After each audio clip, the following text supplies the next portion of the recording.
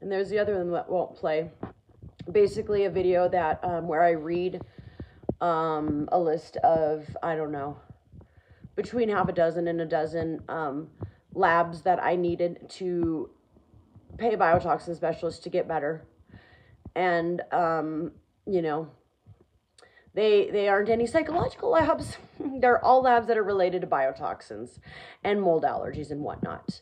And of course, this video won't play because in this town, it's so sad. It's more important that we cover up, you know, the crimes and the injustice and the misdoing of a corrupt police officer who has been found to abuse children, special needs children at his wife's daycare and strangle his own child. And then the fact that my dad broke a hippo with him.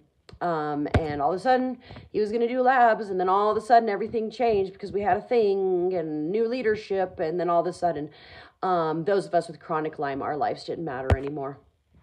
And I was explaining why I need the labs, just because all the symptoms I'm going through now, being in this town. I can't even live in a town with cell phone towers now without having extreme symptoms and, you know, needing, you know, to, I don't know, get my thyroid removed or have to suppress it now due to all the medical neglect and whatnot. But yeah, just proof, won't play. This is manipulation. It's disgusting. Manipulation is the same as the sin of witchcraft. And people that are professionals are actually the ones behind it, and it's disgusting.